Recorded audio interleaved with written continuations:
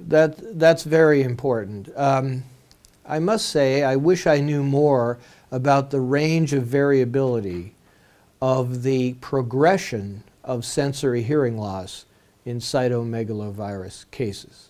But the reason they're so important is that they often can hear well when they're very young, and their hearing decreases quickly, unfortunately, over the first year or two of life.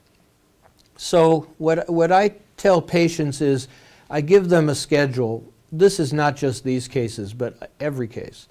You know, what's a schedule based on a guess would be 3-4 months, something like that.